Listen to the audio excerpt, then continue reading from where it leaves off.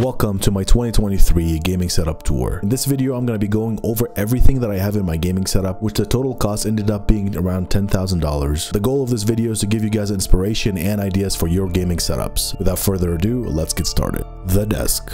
Everything you're seeing right here is actually from IKEA when it comes to the desk structure. To hold the desktop, I'm actually using two Alex drawers. I do remember when these things used to cost $90, they're like $140 now. And the tabletop is a 96-inch long tabletop from IKEA that's named Carbly, and it costs around $290. I really like the way it looks and feels, and it's so much space that I never feel crowded. Now, a lot of people worry about these tabletops bending, but in my case, I ended up just using a metal bracket, actually 3 of them, and mounted them to the wall right under, and 6 months later, they're still holding up pretty well. So far, I haven't noticed any bends in this tabletop, which is good. The PC. Let's talk about the specs. This PC has a 16-core Intel 3900K, which is a blazing fast CPU for gaming and coding, an RTX 4070, 64 gigs of DDR4 RAM running at 3600 MHz per second, 2 TB of M.2 SSD, and the NZXT Kraken Z73 360mm AIO. And for the motherboard, it's the NZXT Z690 motherboard, and for the case is the NZXT H9 Elite, and for cooling we have 10 Thermaltake ARGB fans. This PC is perfectly balanced for what I needed to do. It has a very powerful CPU which will give me zero hiccups when I put it under load, whether it's coding or gaming. The monitors. The main monitor is a Pixio 34-inch monitor, which is a very budget-friendly monitor that is 3440 by 1440p, pushing 165 Hz at 1 ms response time. I will be upgrading this monitor soon. I really want to get one of those LG OLED curved monitors, the 45-inch one. They look really good. And my second monitor is a curved 32-inch NZXT monitor that is also 165 Hz at 1 ms response time.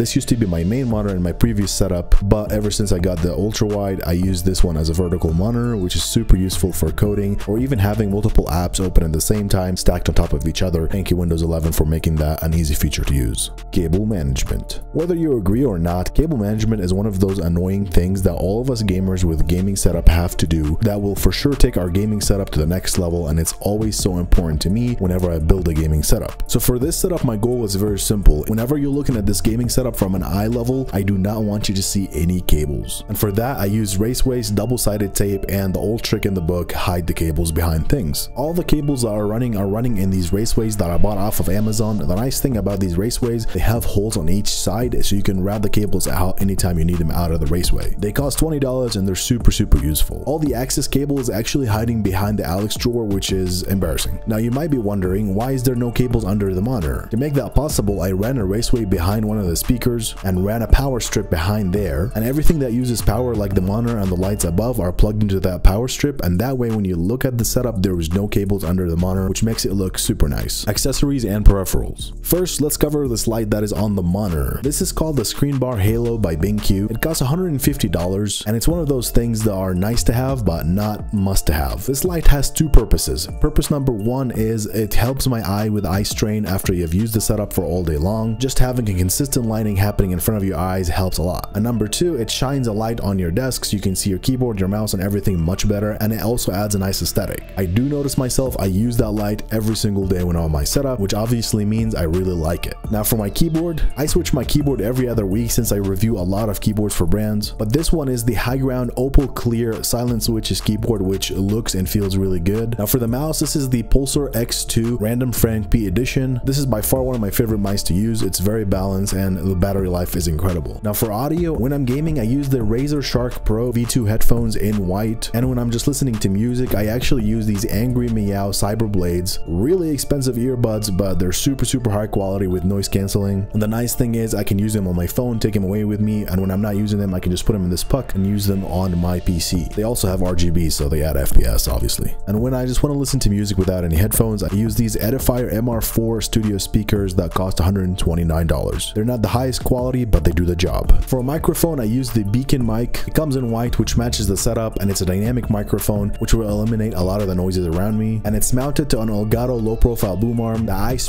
painted it white myself. And a couple more things that I use in this desk. This right here is the Beacn Mix Create, which basically allows me to have multiple digital output sources. In more simple words, it allows me to control the game audio, the chat audio, the music audio, the Discord audio, all in separate channels with these dials on it, and I can actually mute each source individually individually. On the left side under the monitor, I have a Elgato StreamDeck Plus. I don't do any streaming, but I use this to control my music and also control all of my lights, to turn them on, to turn them off with one button. Speaking of the lights, above the monitor we have the Nanoleaf lines in a set design that looks really good. These lights are incredibly nice and super brightful, a little bit overpriced, but in my opinion, if you care about RGB, these are the way to go. In the middle of the Nanoleaf we have a 3D clock that I bought off of Amazon for like 15 bucks. It adds a little bit nice aesthetic, shows the temperature and the date, which is also very nice. On the left and the right side of the setup we have these lights from a company called GODOX. They're the model TL120. These lights are fully RGB tubes and you can change the light to whatever you want it to be. Super nice, and you can control them with an actual remote. The chair. Yes, you might give me some crap, but I do use a Secretlab chair, and no, it is not overhyped. When I first got the Secretlab chair, I was very skeptical of it. I thought it was going to be a good chair only for looks and not for sitting in, and I've always thought it's really expensive for a chair. But my opinion has changed a lot over the last year. I've been using this chair for almost a year now, and it feels like day one. It's really comfortable, and by the end of the day, nothing hurts in my body, and that's all that matters to me. So in my opinion, if you sit a lot on a desk,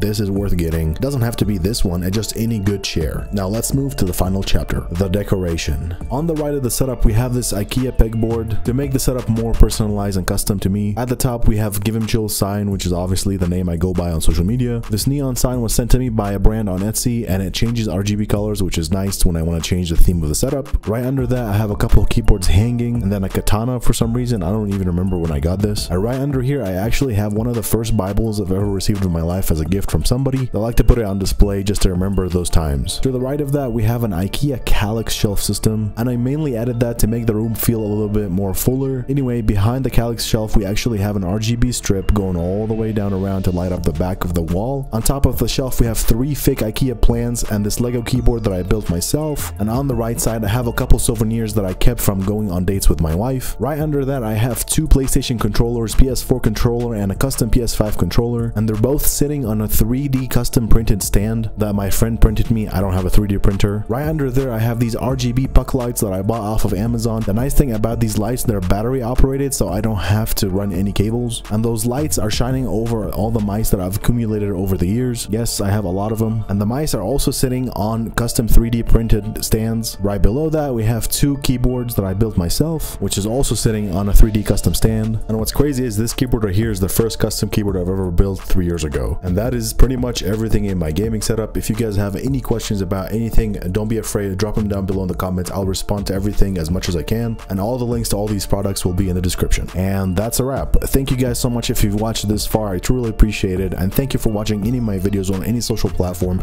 because without you guys I wouldn't be able to build any gaming setups like this. I hope you've enjoyed this video, and if you did, please drop a like, and I will see you guys next time. Bye bye.